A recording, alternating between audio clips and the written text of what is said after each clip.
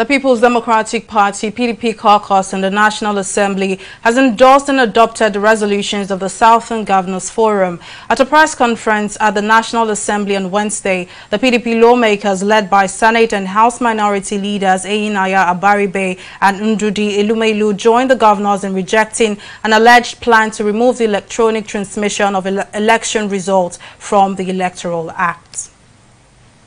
Such furtive venture to tamper with a critical component of transparency and credibility in the electoral process is an unpatriotic and mischievous attempt to subvert our democratic process, institutionalize rigging, bastardize and frustrate genuine efforts towards credible elections in our country. Electronic transmission of results is the only way to eliminate malpractice and manipulations associated with manual collation of results, including alterations, switching of votes, and disappearance of electoral materials while in transit to various collation centers.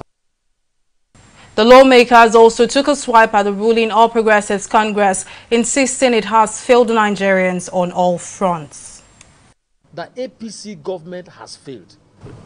They have failed in providing employment, they have failed in securing lives and property, and they have failed to even what they swore to uphold. Today, dollars has skyrocketed. It was not what they promised us. What we are talking about is what is bothering Nigerians. That APC government has failed. And it should be said. Insecurity, none of us, if you are going, you must look for police. Should that be what should be happening? That was not the foundation our founding fathers laid.